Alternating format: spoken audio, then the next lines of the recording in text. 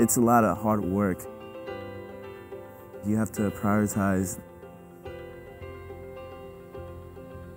There's been some good and bad moments, to be honest.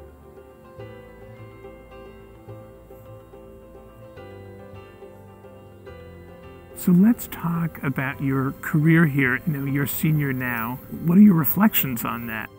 Coming in as a freshman and not knowing what to expect with college, I really had to adjust. And Davis is tough. Yeah, it's really tough. So I had to learn how to time manage my priorities. But being here and being around students, being around teachers and classmates and my teammates, it's been a pleasure. I wouldn't trade it for anything.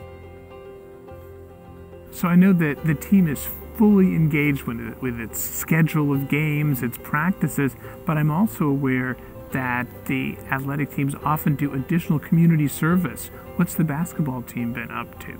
We've been up to a lot. For example, one of my favorite experiences, we had the opportunity to go to Costa Rica. How many of you went in a group? It was our whole team. We played against, just different schools. We played against the Costa Rican national team. Also, we helped at an orphanage. It was one of the best experiences in my life. Do you think you're going to seek out other such experiences as you go on? Of course. I plan to do something like that and help, whether it's underprivileged or homelessness, because I think that's what life is all about. Coach Les and all the coaches preach about it. Even though, we love our sport, it's really bigger than basketball. So what are you thinking of after graduation? So after graduation, I definitely want to keep playing basketball. I definitely want to see where it takes me, whether it's NBA or overseas. But when basketball is done, because I know all good things end, I want to do sports law. I believe in myself, and I feel like that's something I would be good at.